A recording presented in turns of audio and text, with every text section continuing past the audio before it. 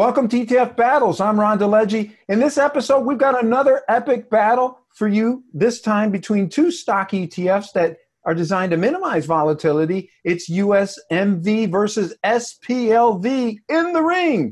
So we're going to pit these two ETFs against each other, breaking them down in four key categories: cost, diversification, theme outlook, and performance. And at the end of the show, we are going to declare a battle winner. Helping us to judge the battle between USMV and SPLV are two industry pros and ETF experts. We've got Dave Kreinces with us. He's from ETF Portfolio Management, and Mike Akins at ETF Action. Guys, welcome to the program. Good to be with you, Ron. We're going to get this battle between USMV and SPLV started, and we're going to go through again those four key battle categories one at a time. Each of you will pick USMV or SPLV as the category winner, and then you'll have 30 seconds to do that. So let's start the first battle category. Let's begin with cost. Who wins the battle? Is it USMV or SPLV? Dave, you've got 30 seconds. Thanks, Ryan. Let me just say that we are not trading these stocks. We don't have positions in them, in these ETFs.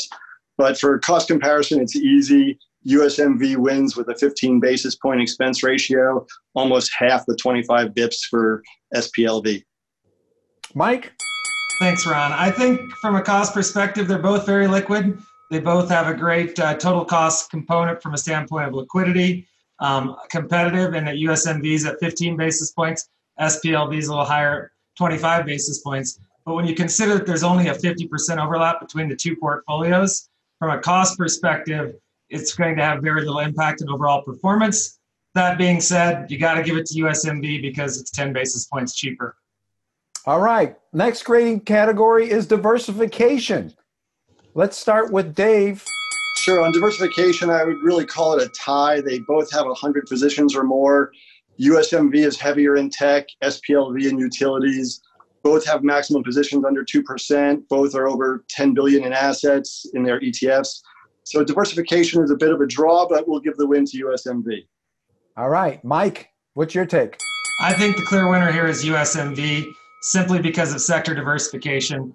If you're using these products as a core to your portfolio, USMV has a built-in part of their index to ensure a buffer of plus or minus 5% from the large U.S. market cap weighted index. So with that respect, you'll get a more return like the market with respect to not having too much sector exposure. And you have SPLV with nearly 30% in utilities, which really is a big overweight relative to the broad market. All right, excellent. Let's move along to the next battle category, theme outlook. Dave, what's your take? So for the themes, USMV is using a multi-factor value and momentum process, while SPLV takes the 100 S&P 500 components with the lowest 12-month volatility.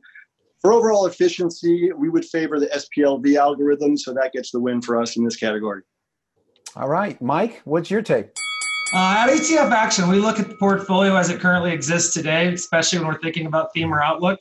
And from that perspective, looking at forward earnings guidance, both on sales and revenue, USMV has a similar drawdown capture and risk, but from a fundamental perspective, has a much higher growth perspective on outlook, both on a trailing basis, but also on consensus analyst estimates. We've got to give the win to USMV because we believe we're going to continue into a growth market. Excellent. And this is the final battle category, performance. Dave, what do you think? So the performance is most important. That's where everything else is, tied together. Neither of these ETFs existed during the major stress years of 2008 or 2011. But in 2018, they were both roughly flat. Last year, both up nearly 30%, both down mid-single digits this year. Very similar performances over the past 3 and 5 year returns. So performance is a bit of a nail biter. In general, we would have to lean towards USMV. Excellent. And Mike, weigh in, please. Totally agree with Dave. If you look at the performance construct of the two portfolios over the last 5 years, they're very similar. It's a bit of a toss-up. I tend to lean towards USMV because it does have the better performance, but also to the other factors I've said with respect to capturing more of the entire market. I would just note that while we haven't seen stress event, so we are currently, as we're seeing in the market right now, you can look at these portfolios and see from their upside downside captures, they have achieved on the upside perspective about 60% and on the downside about 60%. So they are doing what they're supposed to be doing, and they're very similar. But the nod goes to USMV because they've got the better performance since common inception. Well, guys, thanks for weighing in, and that does it for all 4 battle categories. So who won the grudge match between these 2 low volatility ETFs? Well, it's clearly USMV, and that's the fun to beat in this particular category. So be sure to put it on your watch list. And that does it for this episode of ETF Battles. Thanks again to Dave and Mike for joining us. Which ETF battles would you like to see on the next episode of ETF Battles? Well, post your thoughts in our YouTube comment section, or you can hit us up on Twitter. @ETFguide is our Twitter handle. Thanks for watching ETF Battles. I'm Ron DeLegge with ETF Guide. We'll catch you next time.